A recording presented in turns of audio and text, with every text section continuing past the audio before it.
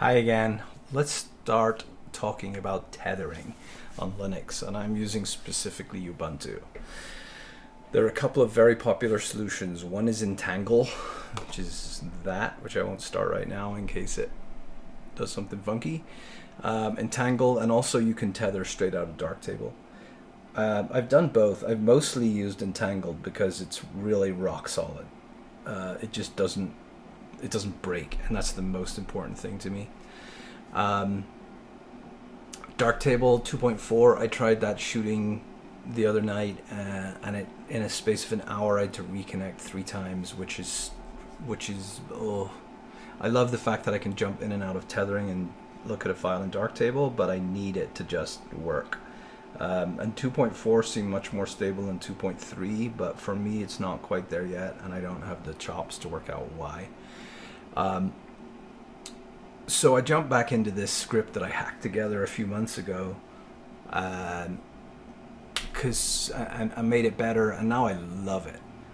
It's also rock solid. I've used it on many shoots, but I had a rotation issue that I've now solved, so I'm going to switch to this. The reason I don't like Entangle, 2 reasons, and again, thank you to the developer for making this tool. It's really great. If this doesn't make sense to you, if these scripts don't make sense to you, then Entangle is a great option. 2 things I don't like about it is, one was an easy hack.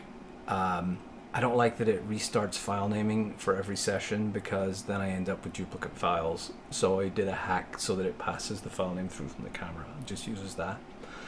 But the second thing's a bit of a deal killer for me. It's super frustrating.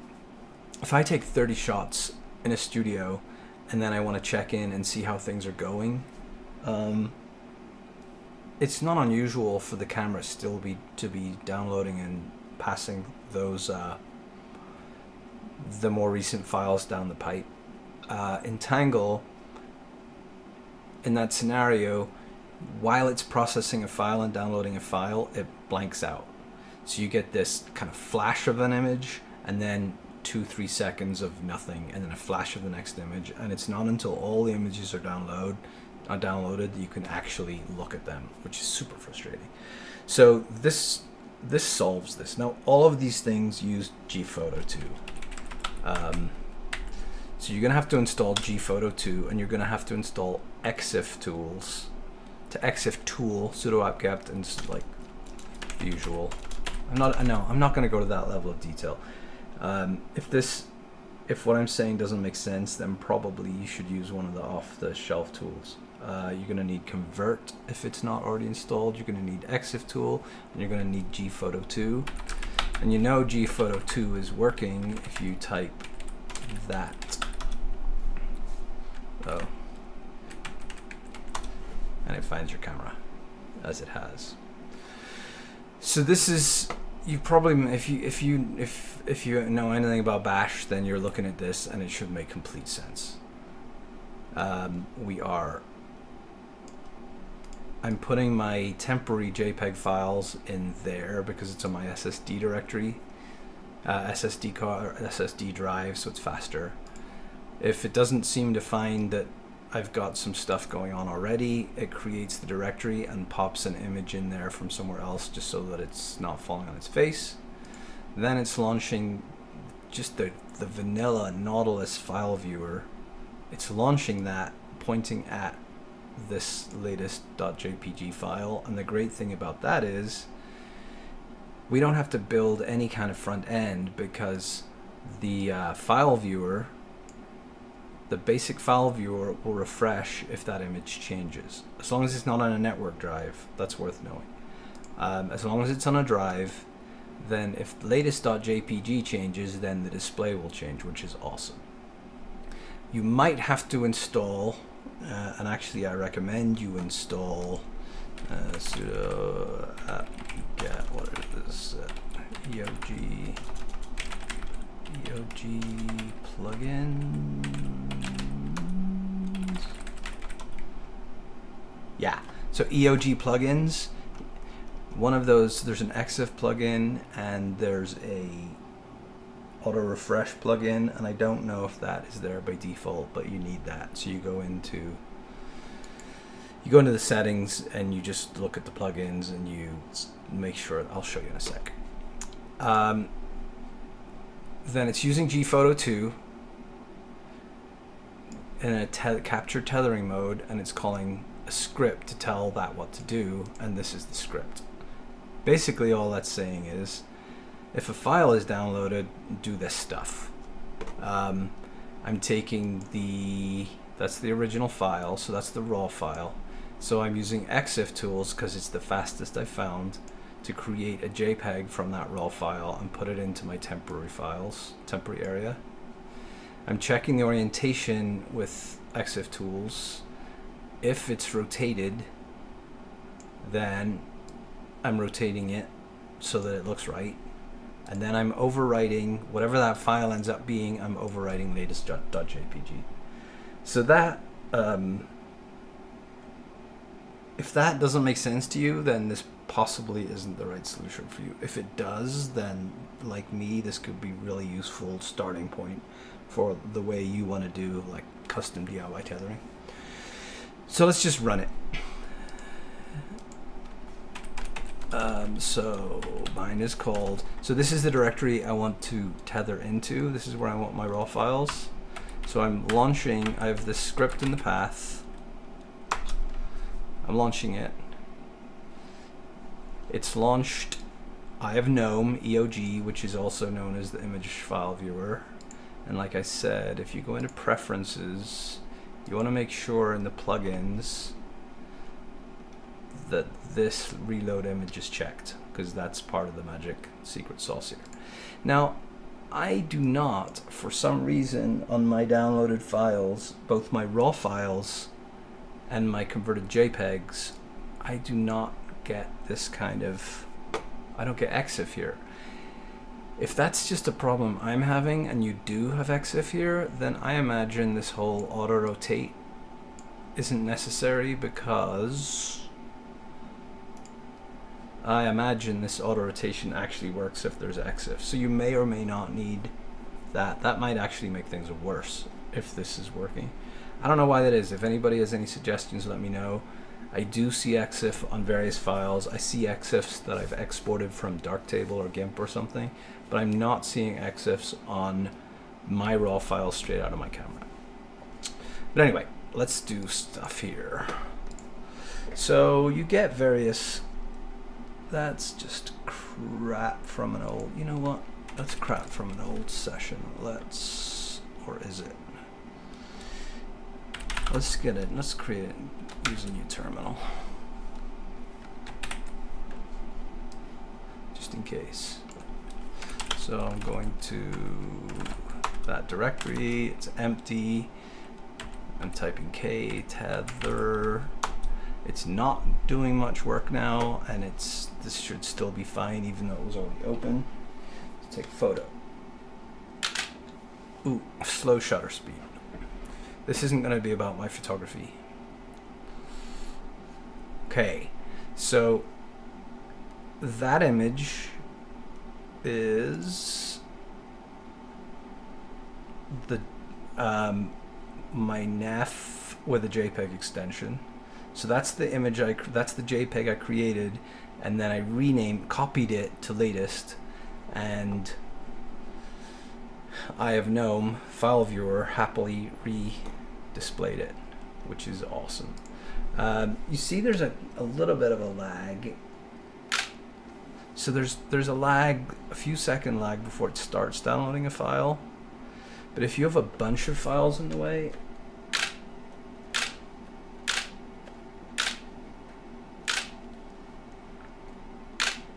you get that lag, but then each one kind of pushes down the line, pushes down the pipe quite quickly. And what you see is there's no blanking out of one image as it's dealing with the next, and that's really why this is magic for me. Now if I do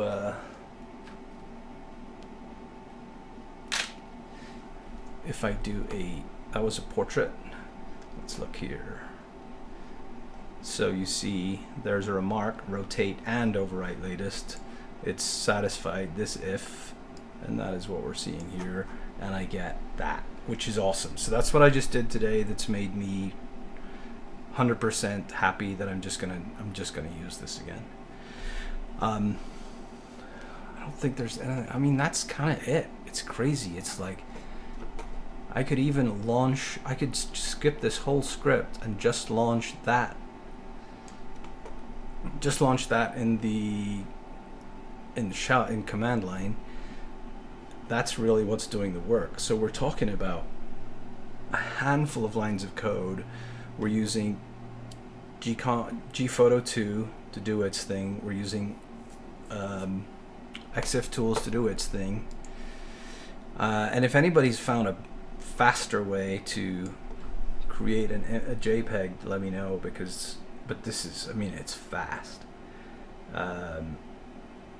Another thing I like about this is, like, we could put ImageMagic's a lot slower for creating JPEG from RAW. Convert isn't Convert part of ImageMagick?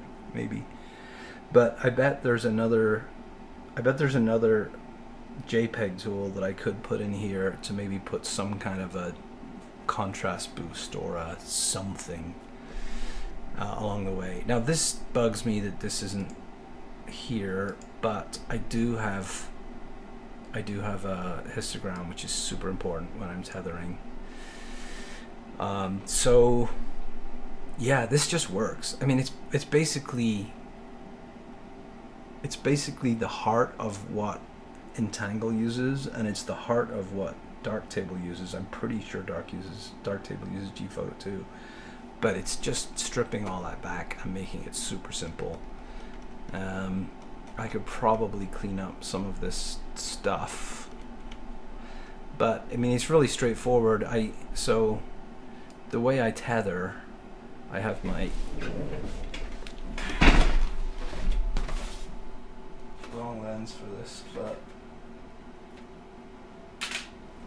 no, that's a crappy photo. Why don't I do this right? So I have my desk. I have my desk set up with dual screen, and I'll put that on the other one, full screen, and then slow shutter speed, and then my right hand monitor, which has this tethering on it, the signal is split so that it's also on this monitor over on my tether card, and then Darktable lives on my main monitor over here, and I come in sometimes and jump in if I want to really look at an image and make sure I like the exposure. But it just kind of works.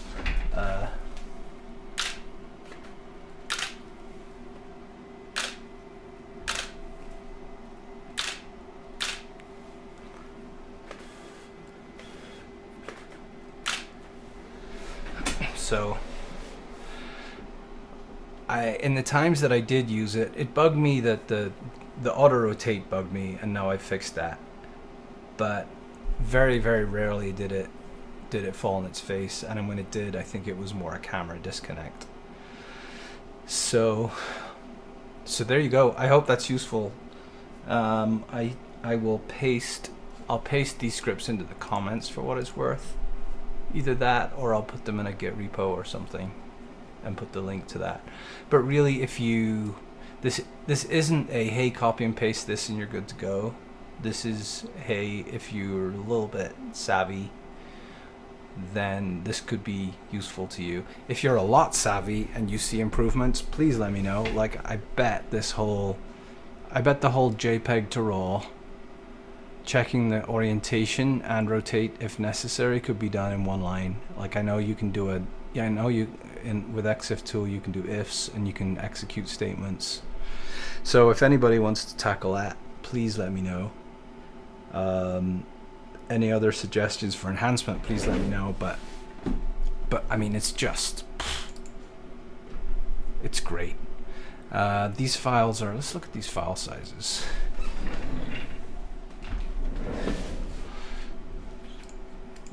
So just Control-C to drop out of the script. There are my raw files in that directory, and those are huge, as you see. 45 megs.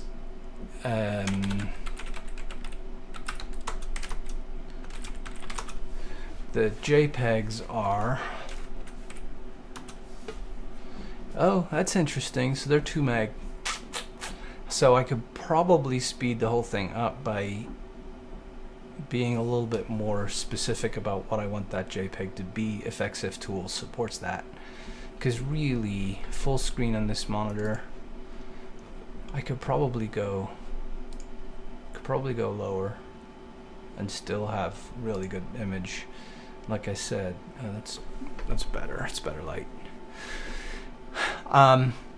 It's nice and crisp. So yeah, let me know what you think. Please like and subscribe if you like this kind of thing. It encourages me. If you like my work, like if you like that image, for example, I am